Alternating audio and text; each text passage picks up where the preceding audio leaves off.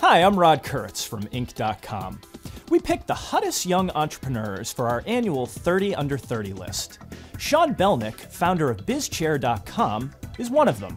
When he was just 14 years old, he took $500 and began selling office chairs online right out of his bedroom. His big idea? Cut out the middleman. Today, Sean's running a $24 million furniture company with customers like Microsoft, Google, and even the Pentagon. Oh, and did I mention he's still in college? Sean's advice to budding entrepreneurs: don't be let down if your first idea doesn't work, and make sure you learn from your mistakes. For more on Sean and the other members of our 30 Under 30 list, check out inc.com/30under30.